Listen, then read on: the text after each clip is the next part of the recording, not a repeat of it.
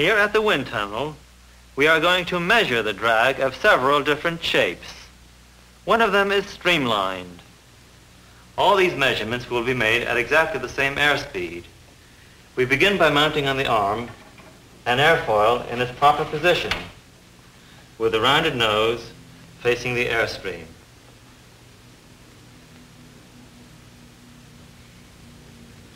When I start the blower, I am going to increase the speed until the drag force acting on the airfoil reaches 1 unit on the scale.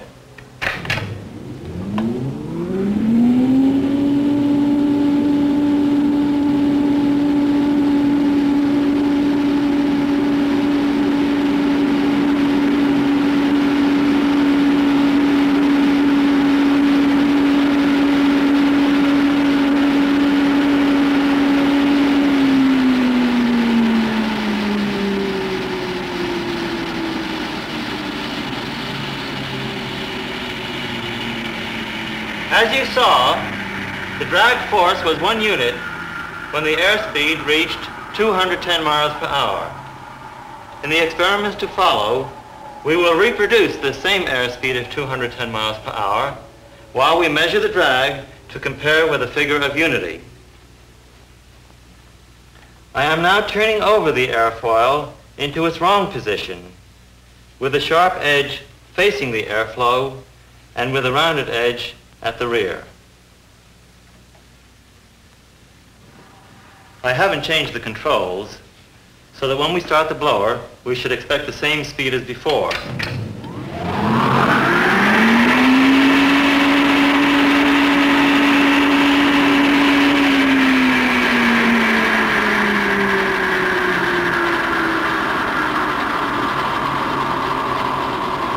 We did reach the same speed of 210 miles per hour, and we saw that the scale read 2.6.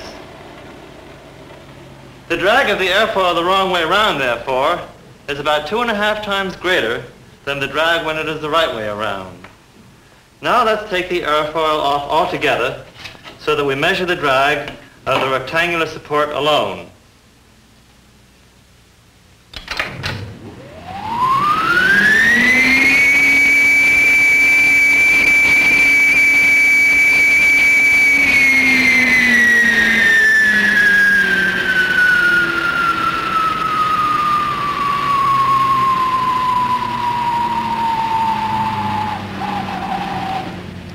Even though the cross-sectional area of this rectangular support is very much less than that of the airfoil, its drag is about 4 times as large.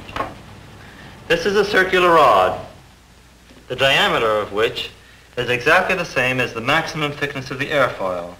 So you might think of the airfoil as being the rod with an extended nose and a sharpened tail.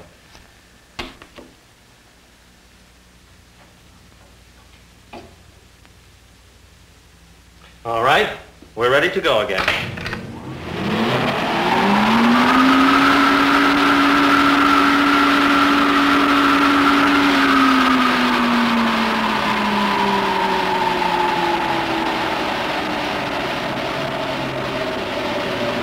The speed once again reached 210 miles per hour, and you saw from the scale that the drag on the round rod was more than 9 times as great as the drag on the airfoil, having the same maximum thickness. This series of 4 experiments illustrates in a most striking way the value of streamlining in reducing the drag.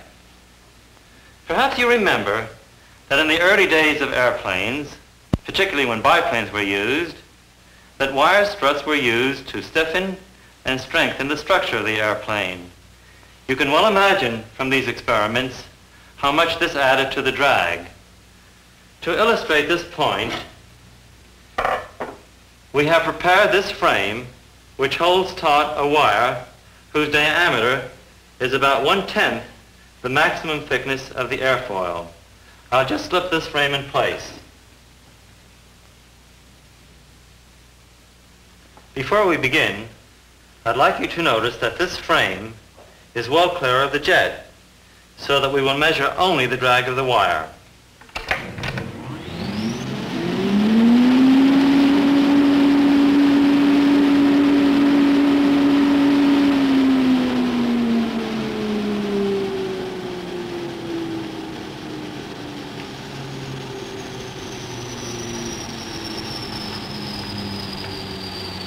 the drag of the wire is just about the same as the drag of the airfoil.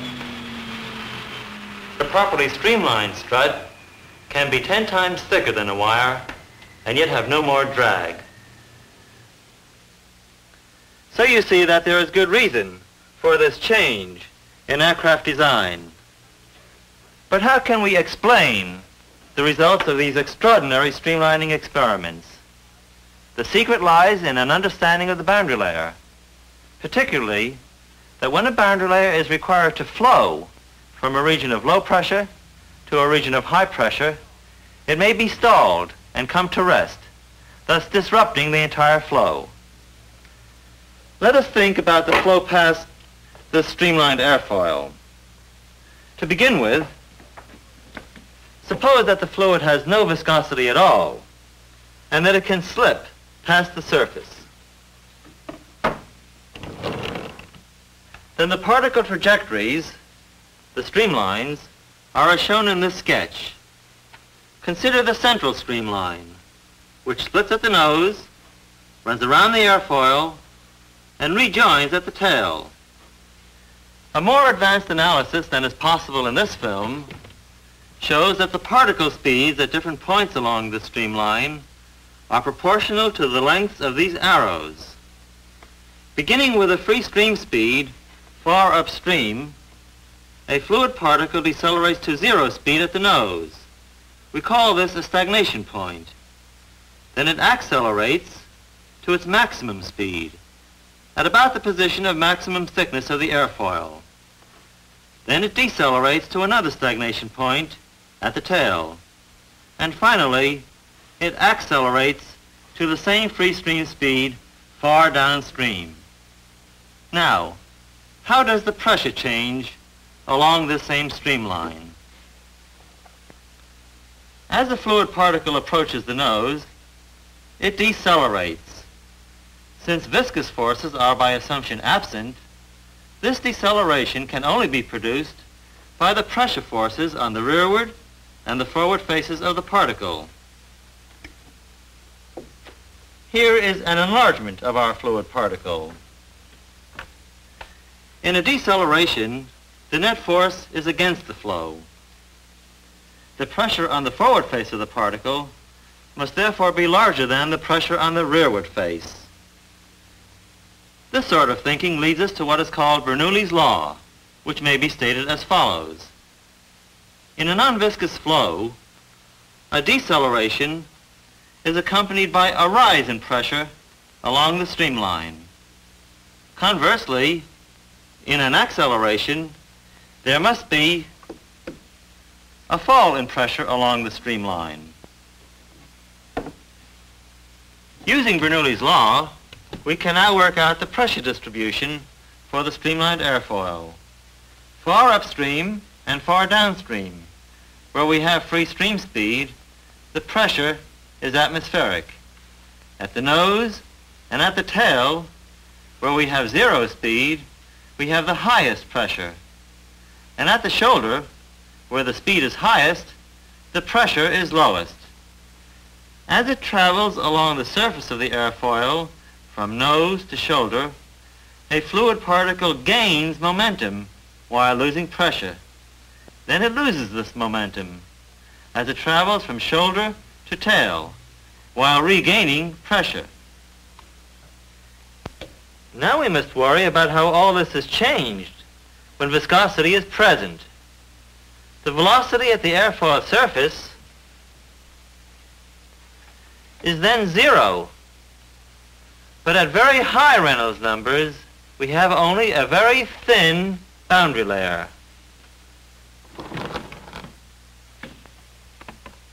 Only a very thin boundary layer in which viscosity is important.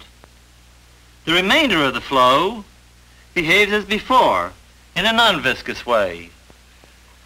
The pressure distribution previously established by the main large body of non-viscous flow is, as it were, impressed on the very thin boundary layer of fluid.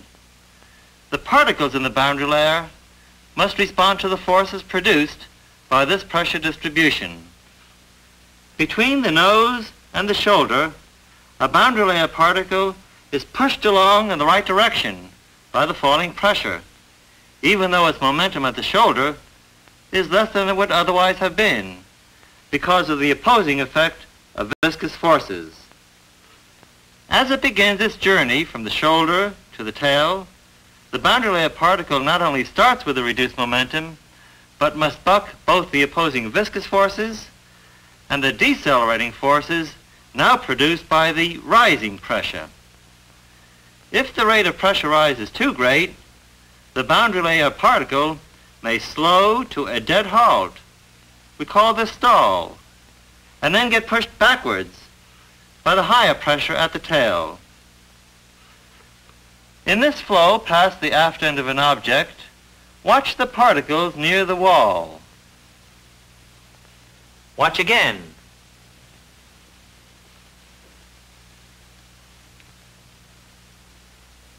If stall does occur, we get a flow such as this. The main body of flow separates or lifts from the body and flows around a recirculating region filled with eddies. Some of these ideas may be illustrated in analogy by a marble in a bowl. When the marble starts down the bowl, it speeds up as it approaches the bottom, then decelerates as it rolls up the other side. With no friction, the interchange between potential and kinetic energy would be without loss, and the marble would just make it to the top as its last bit of momentum was used up. But with even the least amount of friction, the marble could not reach the top and would roll back again. A fluid particle in the boundary layer can behave in a similar way, as it first goes down a pressure hill and then up a pressure hill. But fortunately, the analogy of the marble in the bowl is not complete. If it were, there would always be some backflow in the boundary layer, with consequent separation of the main flow. Let's remember that precisely because the boundary layer is moving much more slowly than the external flow, the faster moving outside fluid exerts a viscous force on the boundary layer, which actually assists the boundary layer to continue in the downstream direction. It is then a question of whether this assisting force is sufficiently large to counterbalance the combined opposing forces due to friction at the wall and to the increase of pressure. With a thin body having a long tapered tail, like the airfoil, the rate of pressure rise from shoulder to tail is so moderate that the boundary layer gets nearly all the way to the tail without becoming stalled. The main outside flow is then virtually the same, as though there were no viscosity at all. And the pressure distribution, which is the same as in the non-viscous flow, produces no pressure drag. Now at last we can be more precise about the meaning of streamlining. By definition, a shape is said to be streamlined if there is no boundary layer separation. At high Reynolds number, a streamlined object has no drag due to pressure.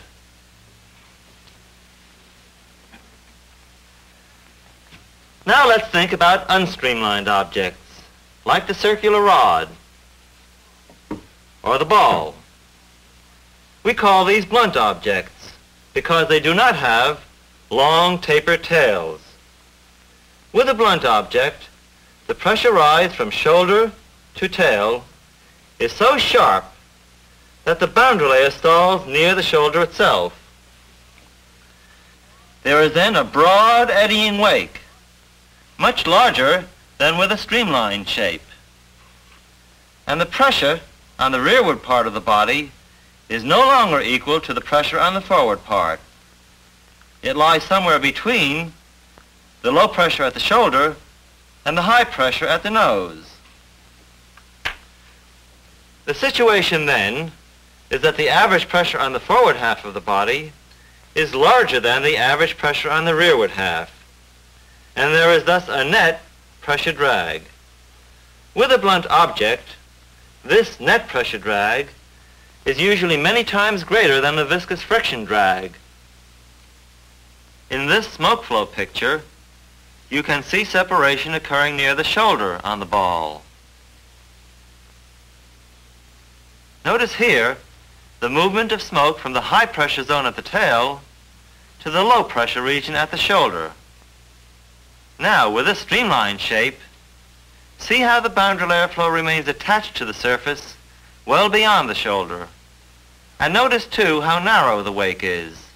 In this case, the pressure recovery is almost complete. Thinking back to our comparative experiments, we can see now why the airfoil had less drag in its proper position. When we reversed the airfoil, with the sharp edge facing the wind, the rise in pressure from shoulder to tail was too abrupt. And our other shapes, the rectangular support, the round rod, the wire, all have severe adverse pressure gradients, leading to separated flows and to large pressure drags. But streamlining is not new. Long ago, nature herself perfected shapes of low drag. Look at this view of a trout seen from above. We've outlined its shape. Now, look at this modern low-drag airfoil. Watch. We have seen how strikingly the drag may be decreased by streamlining at high Reynolds number. But earlier we saw that streamlining increases the drag at low Reynolds number. Now we can explain why. At very low Reynolds number, the whole flow behaves in a very viscous way. So there is no such thing as a boundary layer. Here is a little experiment which shows what a difference this makes. I'm going to drop into the column of water a ball coated with dye. The flow separates, as in the smoke flow experiments. Now I am going to drop into the column of glycerin a ball coated with colored glycerin.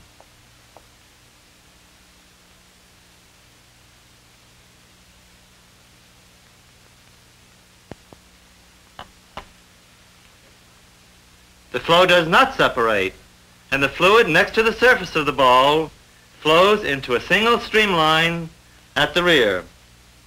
So we see high Reynolds number, separation. Low Reynolds number, no separation.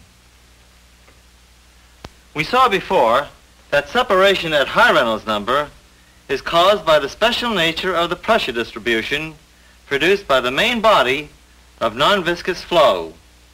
A falling pressure from the nose to the shoulder, followed by a rising pressure from the shoulder to the tail. But when a body such as this is in a highly viscous flow at low Reynolds number, it turns out that the pressure not only falls from the nose to the shoulder, but continues to fall from the shoulder to the tail. This constantly falling pressure pushes along the low momentum fluid near the surface, and so there is no backflow and no separation. The glycerin experiment. Since separation is not now a factor, streamlining does not much change the pressure drag, but streamlining does increase considerably the viscous drag because of the increased surface area over which the frictional stresses act. Thus the total drag is increased by streamlining at low Reynolds number. Well, that clears up one of the paradoxes we saw in the early part of the film. Now for the next. You remember that we observed the drag of the slightly roughened ball at various wind speeds. You recall that at first the drag increased with speed, but at a certain speed, the drag then fell as the speed increased, after which the drag once again increased with speed. This jump from one smooth drag speed curve to a different smooth drag speed curve suggests that we are dealing with two essentially different phenomena. This is correct. Laminar and turbulent boundary layers. The ball is a blunt object, so at high Reynolds number, most of the drag is pressure drag, associated with a relatively low pressure in the separated wake. At relatively low speed, the boundary layer is laminar, and the separation of the boundary layer occurs somewhat upstream of the point of maximum thickness of the ball. This produces a large separated wake where the pressure is low, thus the relatively large pressure drag. Now, if we increase the speed, we have somewhat the same situation as the water flowing out of the faucet at high speed. The boundary layer becomes turbulent. To see why this is important, let's look at the flow in this channel. To begin with, it is laminar. The main flow establishes a low pressure at the shoulder and a higher pressure downstream. The low momentum fluid near the wall is pushed upstream by this pressure difference. Consequently, the main flow separates near the shoulder. When this obstruction is placed in the laminar boundary layer just upstream of the shoulder, it stirs up the flow and changes it to a turbulent boundary layer. See how the turbulent boundary layer remains attached to the wall, reducing considerably the area of separation. When the obstruction is removed, the boundary layer becomes laminar again, and the main flow separates. As compared with the laminar boundary layer, the turbulent boundary layer has a great deal of mixing in it. This creates a momentum exchange, by which the low-speed fluid can borrow momentum from the high-speed fluid. Thus, the turbulent boundary layer can flow farther against an adverse pressure gradient. Returning to our ball, the turbulent boundary layer remains attached beyond the point of maximum thickness. Thus, the area of low pressure on the downstream side is narrower than in the laminar case. Consequently, the pressure drag is less. Let's think now about both components of the drag for the laminar case and the turbulent case.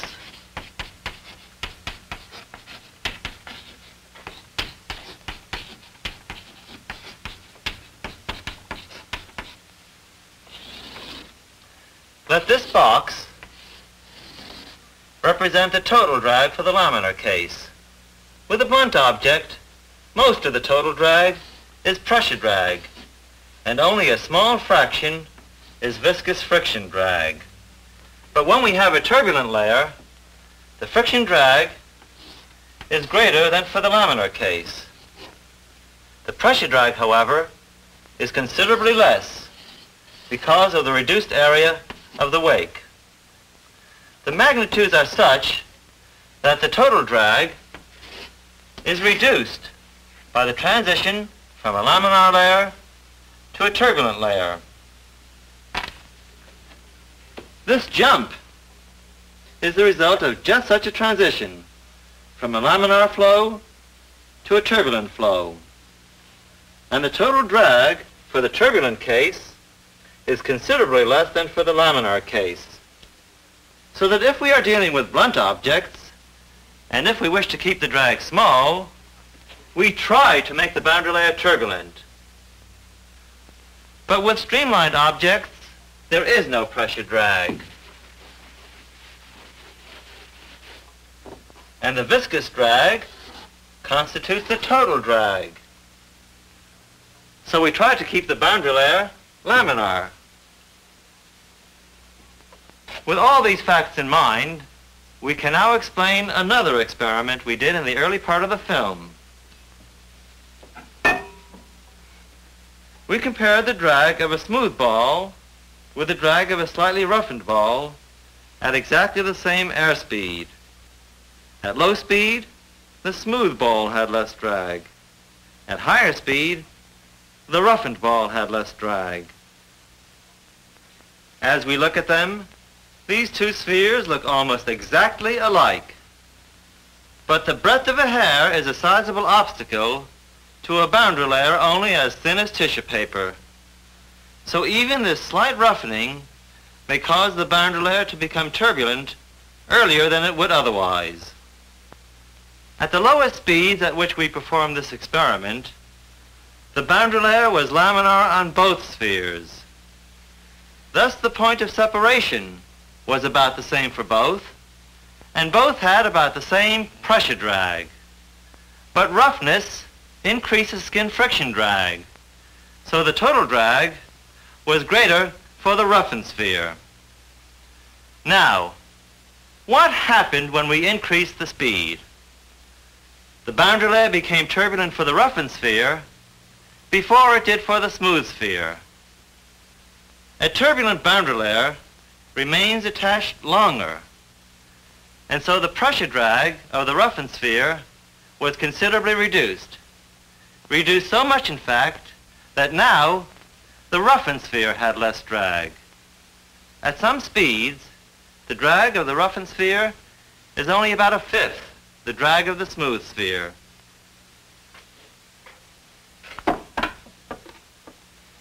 You know, a long time ago, golf balls used to be smooth. Here is the kind we use today, dimpled. And here is a scaled model of it. Using the equal arm balance, we compare the drag of the dimpled ball with the drag of a smooth ball having exactly the same diameter. Over the entire range of speeds, corresponding to those at which pros and duffers drive off the tee, the dimpled ball had less drag. So you see at least one good reason why golf balls are dimpled. In our explorations of the fluid dynamics of drag, together we've covered a great deal of ground. And fluid flows are complicated. But with your understanding now of the interplay among pressure forces, viscous forces, and inertial forces, with your knowledge of the Reynolds number as the most useful correlating key in this balance, with your appreciation of what a boundary layer is and how it behaves under laminar and turbulent conditions, with your grasp of all these things, you can now think intelligently about a wide variety of flows.